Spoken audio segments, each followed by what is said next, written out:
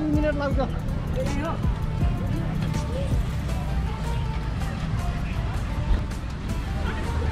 Hey, Laurero. Hey, Rohit. How are you? Take time off?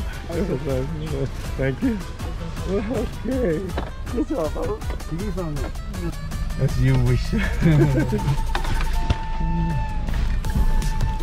Hello, Rohit. Rohit came to pick me up from the Pokhara airport. So it's really excited. How's that? Lakeside. Okay. So now we are driving to Lakeside. Hotel Serenity. Hotel Serenity. Then after a few hours we will drive to home. So this is Pokhara. I think after 3 years, back in Pokhara again. Now we are in Pokhara. Lakeside. Heading to Lakeside. It's quite exciting.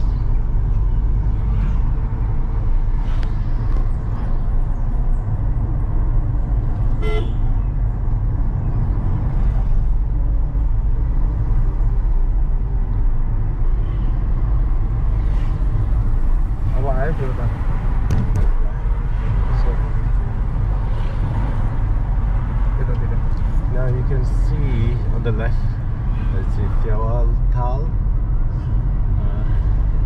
It's beautiful.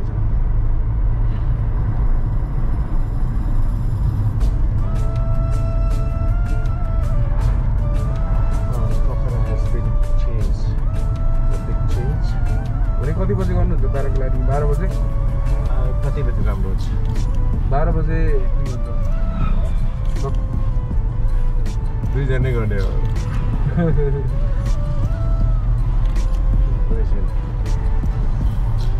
माथि sir palace हो पहिलाको अहिले पनि आउँछ नि त यसो अलिकति रेस्ट गर्नु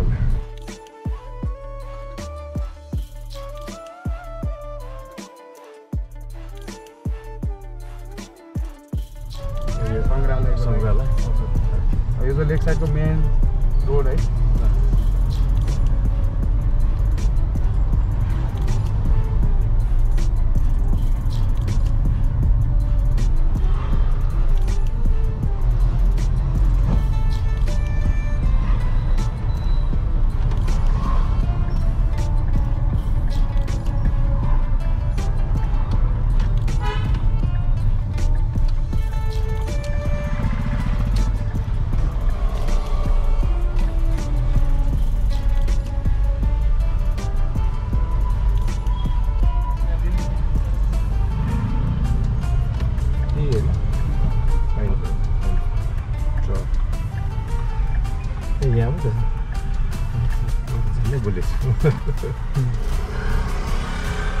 Here we are with a big boy again after 3 years. 3 वर्ष भयो हजुर आउनु भयो Yeah, 3 वर्ष भयो पहिला त्यति 3 वर्ष Serenity Pokhara view.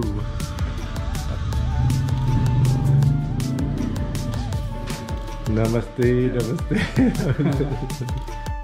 So right now we are at Hotel Serenity. अब एकछिन फ्रेश भएर हामी चाहिँ फिशिङ पोइन्ट तिर जाँदै छौं फेबतालमा तपाईहरुलाई पनि लिएर जाँदै छौं है Fishing Point Restaurant right in front of us.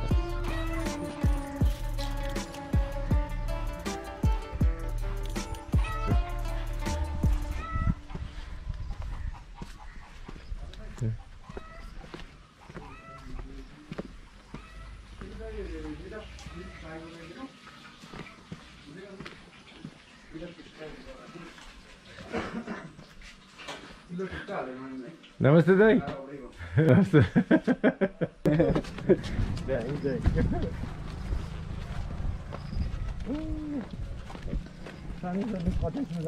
हजुर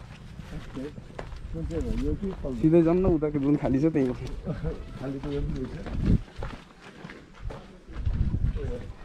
उतै जाउँ उतै जाउँ त्यही ओपनमा बसौँ यहाँ बसौँ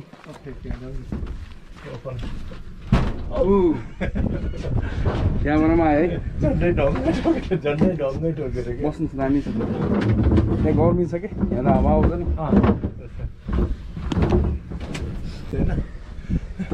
कप ल्याइदिनुहुन्छ अरे अहिले तातो पानी कप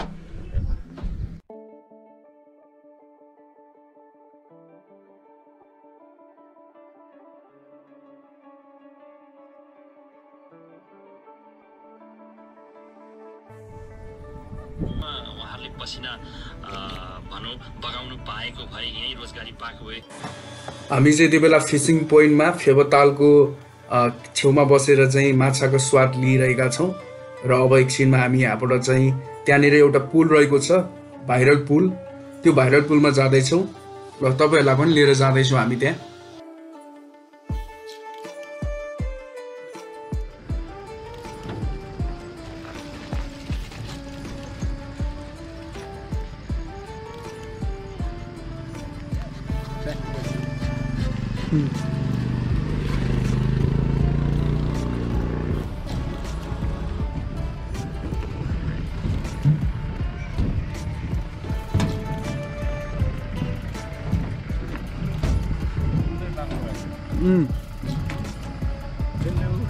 Hello.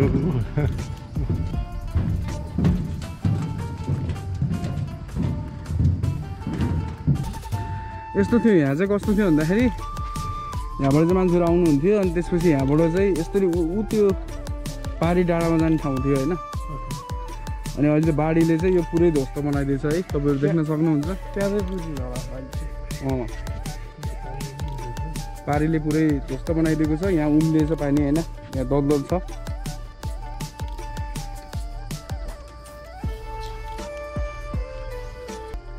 यो चाहिँ फेबतालको पानी हो र यहाँबाट चाहिँ मान्छेहरू चाहिँ पारी डाँडामा जाने गर्नुहुन्थ्यो र यसको नाम तालपारी भनिन्छ है यसलाई चाहिँ अनि यो पुलबाट चाहिँ मान्छेहरू चाहिँ यसरी यहाँबाट बाइकमा जानुहुन्थ्यो तर अहिले के भयो त नि भन्दाखेरि चाहिँ बाढी आइदियो क्या फेरि कि बाढीले गर्दा यस्तो थियो कि अङ्कल यहाँ चाहिँ यस्तो थियो होइन यहाँबाट यस्तो मसँग भिडियो पनि छ पहिलाको यहाँबाट यस्तै झर्ने अनि यहाँबाट चाहिँ यसरी हामी चाहिँ बाइक लिएर यसरी खोला खोला खोला जान मिल्थ्यो तर अहिले चाहिँ यस्तो भयो बाढीले गर्दाखेरि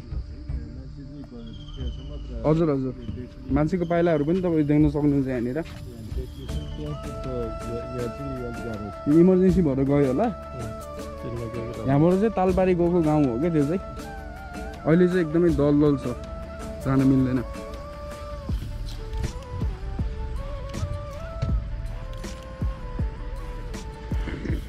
वहाँनिर देख्न सक्नुहुन्छ शिवजीको मूर्ति त्यहाँनिर स्तूपा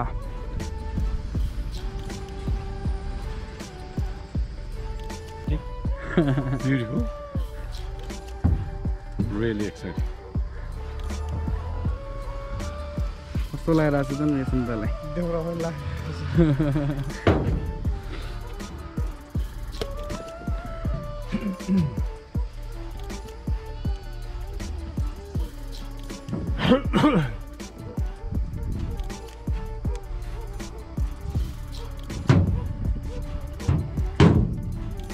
हेर्ने दलदलै होला है हेर्नु नि त 5 रुपियाँ 5 रुपियाँ छ है पैसा हो यार त्यो अब त्यो टिप्सी त्यस्तै हो के अरे अहिले यस्तो बेलामा जो त 500 भएको भए चाहिँ जो नि जान्थ्यो होला है फेरि हजुर हजुर सब बात भयो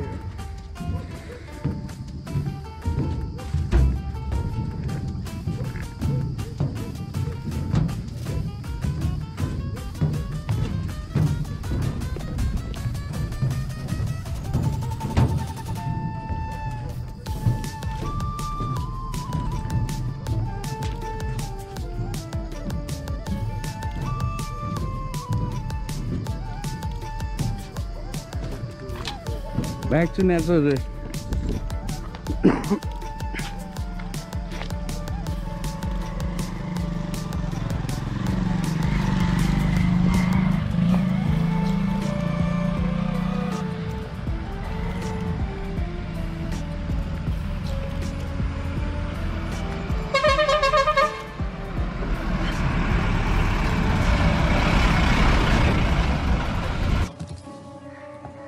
यति बेला हामी चाहिँ फेबतालको वरिपरि नै छौँ। यहाँ चाहिँ एउटा पुल रहेको छ, यो चाहिँ धेरै जस्तो भाइरल पुलै भनौँ होइन। मान्छेहरू चाहिँ यहाँ फोटो खिच्न आउनुहुन्थ्यो। अहिले चाहिँ बाढीले गर्दा अलिकति प्रब्लम आयो, तर पनि मान्छेहरू आउनुहुन्छ, हामी पनि आएका छौँ, तपाईँहरू पनि आउन सक्नुहुन्छ। भ्यू एकदमै राम्रो छ र अब हामी चाहिँ फेबतालको तिरतिरबाट घरमा फर्किन गइरहेका छौँ। तपाईँहरू हाम्रो भिडियो कस्तो लाग्छ कृपया लाइक कमेन्ट सब्सक्राइब गर्नु नबिर्सनु होला।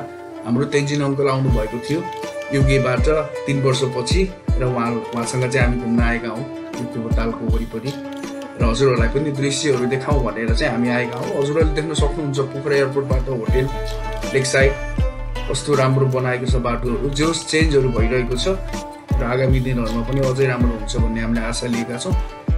र thank you for watching our video. हामी फेरि नेक्स्ट भिडियो लिएर आउनेछौँ। By by, have a good time.